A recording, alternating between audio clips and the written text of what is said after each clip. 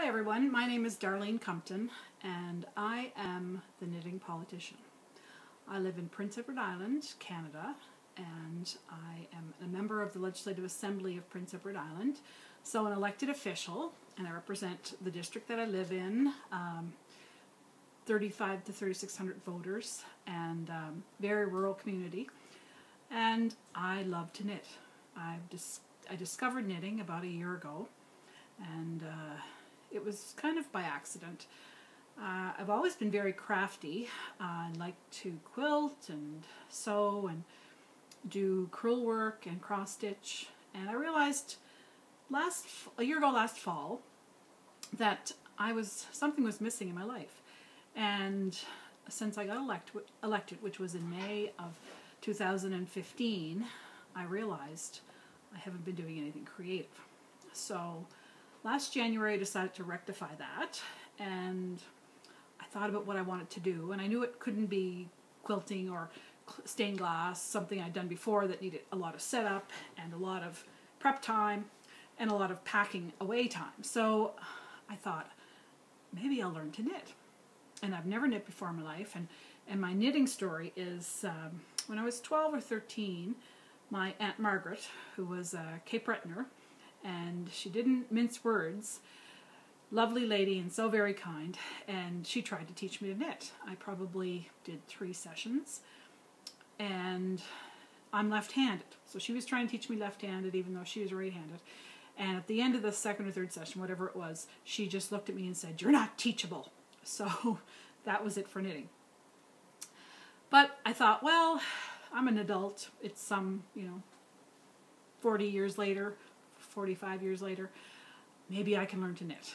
I've mastered some of the other crafting, artsy things to do, so I started looking, and I realized that there was knitting at community school, which was in Murray Harbour, which is still in my district, and it's about a half an hour drive from where I live, and it was Tuesday mornings. Well, Tuesday morning I could do. There was no committee meeting. My time is flexible, but usually in the evening I can't really plan anything because there are a lot of meetings to go to. So off I went to community school Tuesday morning in Murray Harbour, and thank you, Cheryl, for being such a kind and patient teacher. I did learn to knit. She taught me right-handed. I started with a scarf, and I frogged it basically. And then it was right around my birthday, and my husband said, "Let's go up to Fleece and Harmony." And so check out Fleece and Harmony. They have a podcast, and they have their own mill. It's 9.6 kilometers up the road. And they do their own dyeing, and spinning, dyeing, and knitting. And so they have a knitting podcast, and it talks about their mill and their farm. They raise sheep, so the wool from the sheep is used in their yarn. And they try to access everything locally. So off we went for my birthday up to Fleece and Harmony, and Russ, my husband, picked out some wool or some yarn, and I did, and it was a worsted weight. Crocus was the color, and last January, well really any January, something called crocus really is inviting. So I picked out a yarn and worsted weight, and it was called crocus, and Jennifer helped me find a pattern. I remember I'm a beginner knitter, and so she picked out Pearl Ridge Scarf by Stephen West. So it's free on Ravelry, and I knit a cowl, and it is a beautiful shade of pale, almost lilac, kind of hard to pick up here, and it's basically garter stitch, some stockinette, and garter, and I immediately went to work and knit that up fairly quickly. I love it. I love the color. It's nice and warm, and I love the yarn. So that was one of my first projects. I did some hats, basically used some of, I'm not a yarn snob, I'll get that out there right now. Used some Lion brand, Woolies Thick and Quick, and knit up a couple of hats, one for my husband and one for my son. And then I started to think about, what do I want to make next? And when you're in the Legislative Assembly, which is where we meet to discuss what government is doing, and I'm in opposition, so to question what government is doing, when you come home, you really want to decompress. So I said, I'm going to make a blanket. And just stockinette and garter. So I found a picture. I couldn't find the pattern online, but I saw a picture. I think it might have been Pinterest. And I started knitting a blanket. So here's my blanket, and I did this last spring, mostly. Kind of hard to see, it's being blown out, but, you know, pretty basic creams, grays, a little bit of variegated, and it was great. It was great therapy. It was great fun to knit. You just sit watching TV, and you didn't have to think about it. Just knit. So I did that up fairly quickly. The legislature sits on Tuesday and Thursday evenings till 9 o'clock, so I'm not home till usually after 10:30. Even on those evenings, I want to sit and knit, and it helps me decompress. So it's a wonderful hobby for stress. So I did most of my knitting. I'll get back to my first visit to Fleece and Harmony as a knitter, and they have beautiful Knit Picks needles, and you know, you knit everything in the round, and I got a set of Knit Picks. So before that, I was just using straight needles that I had for a long time and never used. They might have been my grandmother or my mother's, or they might have been my aunt's. And so I got these beautiful Knit Picks, and I was sold on those. So I've since gotten a kit. And so I've done the blanket. Then we went south last spring, so I decided I'd make something with just Bernat cotton, the dishcloth cotton, and I knit a beach bag. Very simple. I'll find the pattern and show you. So I like to knit in with different fibers, but I do appreciate a lovely independent dyer wool. But sometimes you just want to knit, so that's part of what I do. So a little bit more about me. I'm from the community that I represent. Spent the first until high school, graduated high school, and then got married really early in life. We moved to Alberta. So my husband was in the oil business. So through the jigs and reels, we moved back home when the kids were a little bit old. Well, we moved home fairly soon. We lived in Maine. Moved back to the island and lived in Charlottetown, which is our capital city. The children went to school there for a number of years. And when our son, we have two, Katie is the oldest and Glenn is younger. And when Glenn graduated high school, we left home. Usually it's the kids that leave home, but it was us that left home. And we went to the Middle East, to Abu Dhabi in the United Arab Emirates. And we're there for 5 years, and it was a wonderful experience. It wasn't easy to be without our children, especially for me. And then we went to Indonesia, to Jakarta. We were there for almost 5 years, then moved back home. So not only did we move back to Prince Edward Island, we purchased my dad's family homestead from my uncle. And it's been in our family since 1836. We're Selkirk settlers. Ancestors. I'm a 7th generation Islander. We have a water view out most windows, which I'll show you in future podcasts. I hope that this can be a regular thing. I'm not planning on having it be an hour long or 2 hours long like some of the knitting podcasts, and it'll be a variety. I thought it would be a great way to tell you a little bit about me and talk about knitting, because it's my new passion. But I love what I do. I'm an elected official. I love where I live and where I grew up, and the ability to be able to help people in my community. So that's really important to me. And I'll also highlight some of the places in my community, two of which are mills that both produce their own yarn. So that's was sort of the catalyst around this, is to be able to talk about where I live. And it's a tourist destination, so that's another reason to talk about it. And to tell you a little bit more about our end of the island, our little corner of Prince Edward Island. So we're the southeastern corner on the Northumberland Strait. Take the ferry to Nova Scotia from 10 miles down the road. It's very rural. We have 80 acres and water view from most windows. It's very snowy today. It's a beautiful winter day.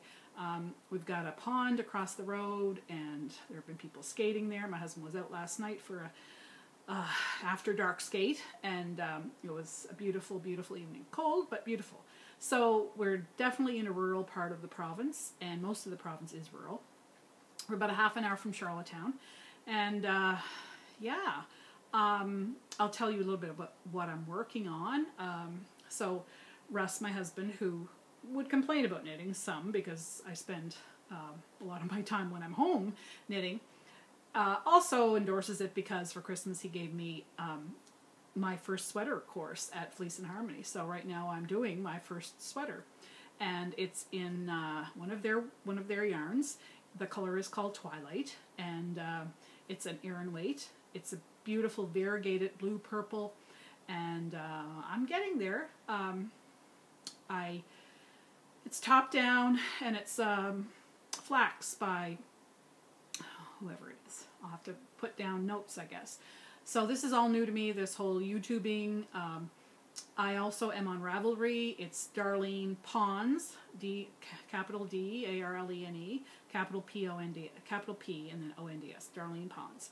So I am on Ravelry. You can send me a message if you want. I'm hoping this will become a regular thing. And we have 2 cats, and they might show up sometime in one of these podcasts. It's pretty quiet now. I'm here by myself. I'm sitting at my desk. I do work from home a lot. Constituency work is basically 24/7. So, you try and help people as much as you can, and you want to be available to them. Especially on Prince Edward Island, people want to know their politicians. They want to have a fairly close relationship with them, and they expect you to be there when they need them. So, and that's all great. Something that I do enjoy. I'll talk a little bit about, in future podcasts, about we're the food island. We have wonderful food, seafood and potatoes and dairy and vegetables and wonderful food. And anyone that comes here talks about what a great place it is for a vacation. It's quiet. You want to get away from things, the noise and hustle bustle of the city. My daughter lives in Vancouver, so quite well aware of that. And people like to come here to get away. They like to experience. We have a local guy who takes you clam digging if you want to do that. We have some wonderful restaurants, and we do have a culinary institute here in Charlottetown. So that has really, made food something very important and an experience, not only for Islanders but for the visitors who come here. So that's really part of it too. I do have a bit of a yarn collection. Some of it is just from Michael's, something that I like the color of. Will I use it? I might not. I do have a bit of a stash. I'm always looking at yarn. I just purchased some yarn to make, trying to make beach cover up. I'm hoping that maybe in the not too distant future we get to take a few days off. And so it's a Pima cotton, bamboo blend maybe? I don't know. I ordered it online because I want something with cotton. I was thinking cotton linen, and I'm new to this. I really don't know what to look for, and it is trial and error, and I'm new to the podcast world, but since Kim and Jennifer at Fleece and Harmony started doing their podcast, I think they've done 6 now, I said to them, okay, girls, I'm watching your podcast. Where else what other podcasts are out there? So I realized there are lots of them. And I've watched Grocery Girls. They're fun. One of them reminds me a lot of a friend I have from Alberta. So that's fun. I've watched Carlos, Arnie and Carlos. I've watched the Fruity Knitting podcast. Very technical and maybe a little more hardcore than I am. as I said, I'm a beginning knitter, and that's part of the reason I want to do this, so that people who are just starting to knit aren't intimidated or turned off by, oh well, they're doing, you know, color work, and they're, you know, they're doing cables, and that's more than I'll ever get into. But believe me, if you enjoy it, you'll get there. And I just finished my first cabled hat, again, from Jennifer's own pattern from Fleece and Harmony. And because they're my neighbors and my friends, of course I'm doing their pattern. And it was, I did it for my husband for Valentine's Day. Per chat hat pattern on their Ravelry, and I'll have to get the Ravelry name, but it's Fleece and Harmony. I'm sure you can find it. And I made it with their worsted weight gray seagull maybe yarn. I made some mistakes, but it basically looks like it's supposed to. My husband doesn't care, so he likes it. It was my first chance, or first try at cabling, and yeah, you need to pay a little more attention than you do when you're making a blanket. But that's fine too. So sometimes you want a challenge and you want to have to count and you want to have to pay attention, and other times you don't. So I'll continue to make blankets. I've made one for our son and his girlfriend. I made one for our daughter and her boyfriend. I've made two as prizes or giveaways or auction items at benefits and fundraisers. So it's part of what I would be I go to the benefits, I go to the fundraisers and help support people who are in need in my community, and lots of times there's a silent auction or there's a giveaway, so I've donated a couple of blankets to those type of events, and a shawl. I made a shawl, and it was one of the door prizes at a local Christmas concert in my district. So lots of opportunity to knit, and I can give it away if I feel like it. And sometimes I'll just knit and I know it's not going to be for me, it's going to be a gift for someone, or it's going to be something I give away. So lots of ability and outlet for my knitting. Yeah, so here I am at my desk. I can't say I have a lot more to say. Well, maybe I'll talk about the new yarns. I talked about finished objects. Oh yeah, so the Wool Ease Lion Brand Thick and Quick. I have started another blanket. I've got it on my needles, and I'll just pick that up whenever I feel like just knitting, and I don't have to think about it. So working on that. I'm working at my sweater, which I'll run and get. If you just hold on. There, so I decided to move my location. I'm trying different spots around my house. I see there's a glare on here. Maybe I'll turn this a little bit and move this way.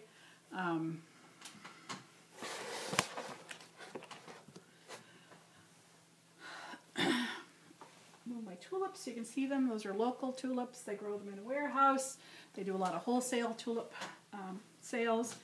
So my sweater that I'm making, which is let me see.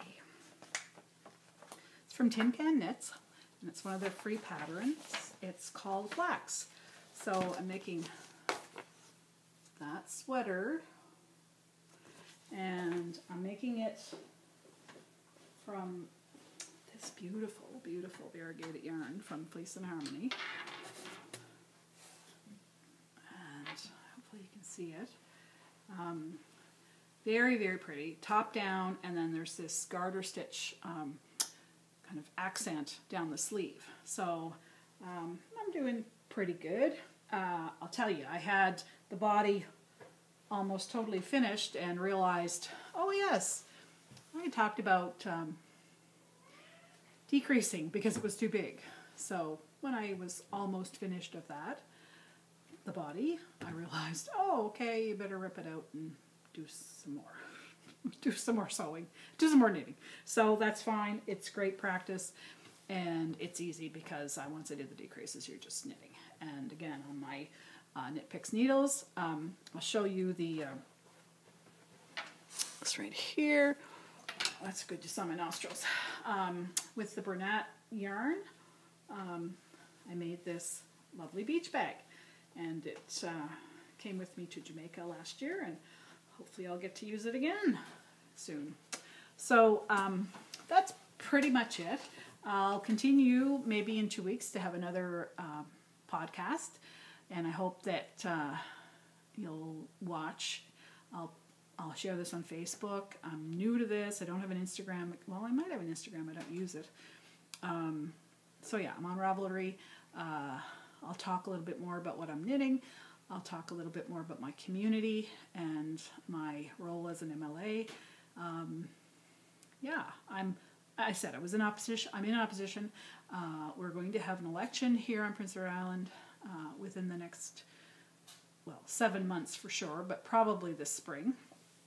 So we're getting ready for that. I've already started a little bit of door to door, and listening to people, what their issues are and what they'd like to bring forward, what they'd like us to bring forward during the election. So yeah, probably not going to have as much time to knit for the next few months, because there's a lot of campaigning. Once the writ is dropped, away we go, and I'm out every day, 12 hours a day usually, and going door to door. So yeah, but I'll be back on YouTube hopefully in a couple of weeks. I hope you'll subscribe, and I hope that you enjoyed what I have to say. So for now, keep calm and yarn on.